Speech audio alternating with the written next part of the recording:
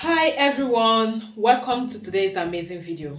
In this video, I'm going to share a fully funded scholarship for you to study in Canada. This video will be a step-by-step demo of how you can apply to this scholarship, and we're going to look at the eligibility criteria and the documents you need for you to benefit from this opportunity. Kindly watch this video to the end so that you will not miss any part of this video, because all of them are important to help you during your application process. To all my returning subscribers, thank you so much for all your support. If you are seeing my face for the first time, welcome to the channel. My name is Adaeze and I am an international student in Germany. In this channel, I share opportunities that can help you to relocate abroad. Kindly hit that subscribe button and turn on the notification bell so that you will be among the first to be notified whenever I post a new video. Let us go to my computer.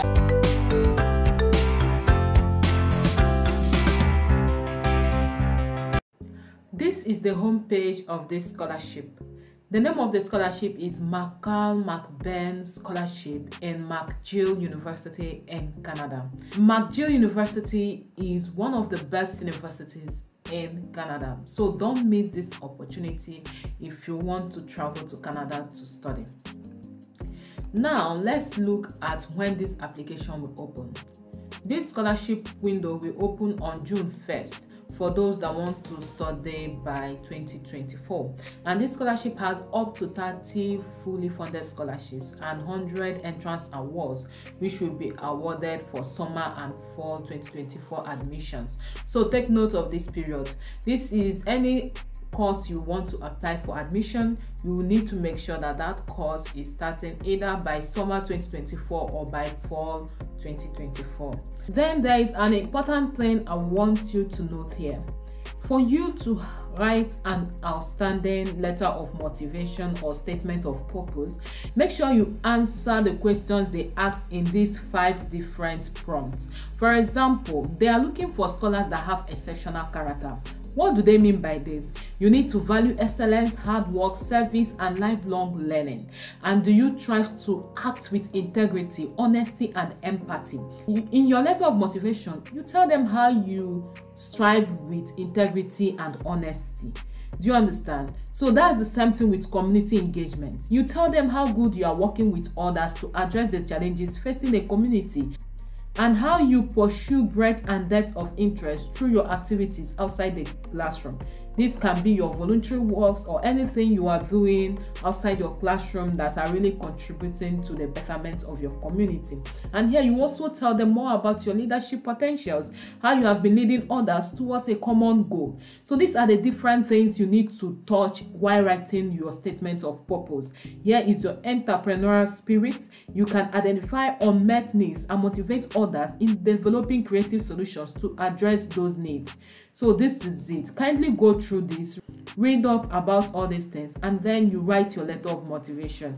Believe me, if you cover these 5 different prompts that they have stated here, you are boosting your chances of getting the scholarship. Let's look at the eligibility criteria. For you to participate or apply for this scholarship, you need to make sure that if you're a current student, that means in your final year or going to your final year, you need to make sure that you must have obtained your bachelor's degree by August of 2024. So this scholarship, I see they are very generous because they allow you to apply while you are still in the higher institution. And then here you earn your first bachelor's degree last 5 years. So if you have graduated and your bachelor's degree is not up to 5 years old, that is good, you can also apply. And here also, if you have earned your first bachelor's degree more than 5 years ago but you are less than 30 years old, you are welcome to apply for this scholarship. For you to get further information, click on this minimum degree and admission requirements. So here you see the application steps. First, you will need to read the admission requirements. So for you to know the admission requirements, you open this page. Let me open it in another tab. So for you to be admitted, you need to have your bachelor's degree or its equivalent. And here, if you go down here, you will see further details. You can read more about this by opening this English language proficiency. So here you will see the different things required. Another good news about this school is your English proficiency is not required. if mother tongue or language first learned and still used on daily basis in English. And also if you have lived and attended university or been employed for at least 4 consecutive years in a country where English is the acknowledged primary language. So check if you merit any of these criteria, then you know that you don't need to submit your proficiency certificate. Now let's look at the eligible courses. The different courses you can apply for this scholarship is Masters of Arts, Masters of Architecture, Masters of Arts in Teaching and Learning, Masters of Arts in Business Administration, Masters in Education, Masters in Engineering, Masters in Information Studies. So there is also Masters in Management. So go through this. You definitely see a master's degree that is related to your previous academic background. And next we are going to look at is the required supporting documentations. First, you will need your statement of purpose or personal statement, and then here the writing sample, your application for assistantship. This is when you want them to consider you for assistantship, maybe graduate assistantship or teaching or research assistant. And here you also need your CV. The next is your transcript, which is your transcript of records. If your transcript of records is not in English or French, you need to submit a translation of the certificate. An important note here is if your transcript does not indicate the degree that has been conferred on you, that means you need to now submit a copy of your degree certificate. So go through this, and another thing you need here is your letter of recommendation. Important things I would like you to note for this letter of recommendation is tell your recommender to state clearly the course you're going for. So you need to pick a course and tell him, so that he will write specifically addressing the admission committee of that program. And also here your letter of recommendation should not be more than 12 months old. So, and here you see that the referee must indicate his or her position or title and full contact information and the institution or organization they work for. So your recommender should put these details about himself to make the letter more authentic. So try and tell your recommender all this so that you will not be disqualified because of these criteria. Now let's look at the benefits of this scholarship. This scholarship covers your tuition fees throughout the duration of your master's program. You will also get a living stipend of 2,000 Canadian dollars per month during your academic terms. Also, you will get a one-time relocation grant for moving to Montreal. This fee covers your flight ticket and other expenses which you will cover during your relocation process.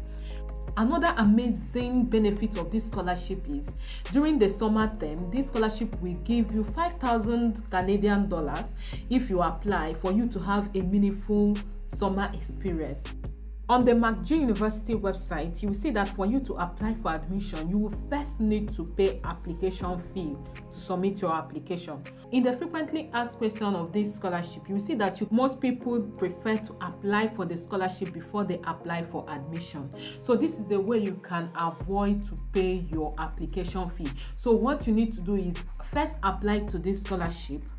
After applying and you are selected for the interview, because here you can see that by December of this year that you will be called for scholarship final interviews. So if you are selected at this stage, you now rush to apply for admission in McGill University. So this is the easy way for you to avoid paying your application fee now without knowing the outcome of this scholarship. And then here on how to apply, you will see that there is need for you to attend information session. So I'm going to show you what you need to do to apply or book a space for this information session. Go through these different meeting times. Is 1 hour meeting, 7 to 8 p.m. in some cases, 4:30 to 5:30 p.m. Check through all these time intervals and dates and know the one that is suitable for you. In these meetings, they're going to tell you how to apply to this scholarship and what you should consider. For example, if I will be available during the sub-Saharan African time, all I will need to do is to click here this page will open for Sub-Saharan Africa information session. To fill in your name, your preferred first name, your last name, your email address, and then how did you hear about this scholarship. Here you fill in the university you are currently going. Maybe if your school is University of Nigeria and Nsukka, you can put it in here. Then you put in your year of graduation. If you're already graduated, you can put it here. If you'll be graduating by next year, you put 2024 here. And then here you will fill in when would you like to start your master's professional. So for this, you can start by summer or fall of next year. So that's the one that will be opening by 1st of June. So this is the option you're going to pick. And then here you fill in your department, the department of interest you have in the McGill University.